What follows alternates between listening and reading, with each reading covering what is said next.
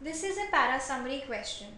The passage says that various authors have given various interpretations on the subject of Orientalism.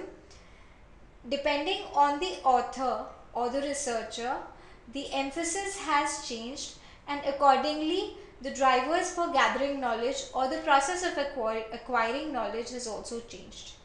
Let us look at the options.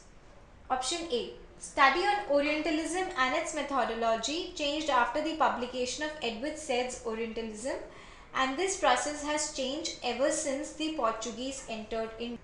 This option correctly summarizes the passage, as the passage clearly states that after the seminal work of Edward Said, various authors have given various interpretations, and this process of acquiring knowledge has changed after the Portuguese entered India at the west coast of India.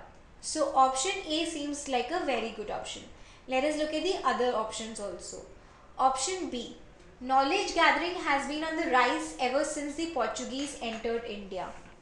This is incorrect because the passage only says that the process has changed.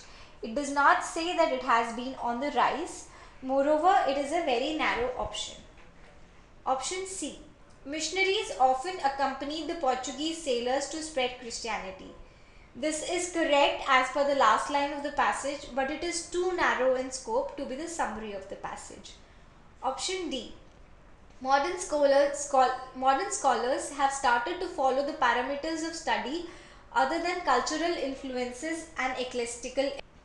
This option is also narrow in scope but is not the correct summary of the passage, as it does not cover the fact that after the seminal work of Edward Said, various authors have given different interpretations of Orientalism. So the correct answer to this question is option A.